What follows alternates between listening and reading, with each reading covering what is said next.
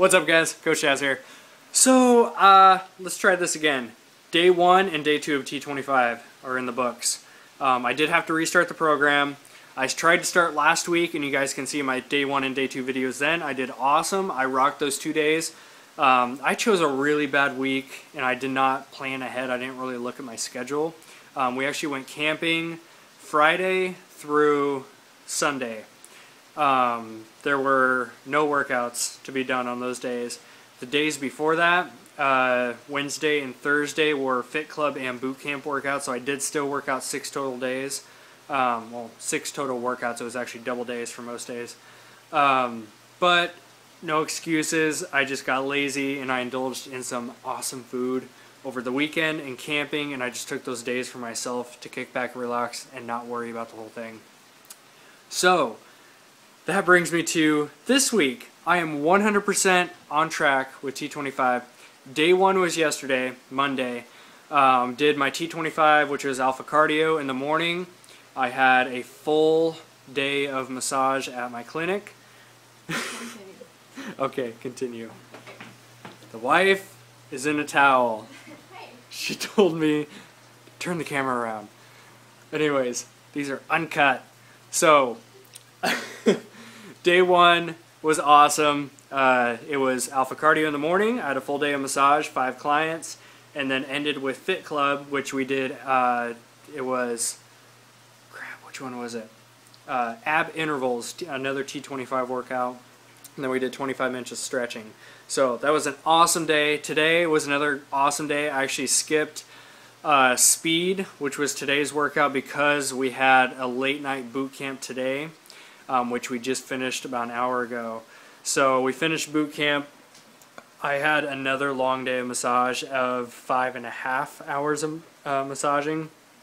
My last client was a 90-minute, really deep tissue. Kind of drained me. I honestly did not want to do that boot camp workout, but I rocked it, stuck with it. It felt really good. So now I'm whipping up some dinner. Show you guys what this is right here. Boom. 100% grass-fed ground beef with sprouts, tossing in some mushrooms too. Definitely going to be some good stuff. So, sticking with my whole foods, nutrition, have some treat meals every 4 or 5 days. I'm not depriving myself too much on this whole thing, because I found that for me, I have to keep myself sane and indulge in some pizza and some ice cream.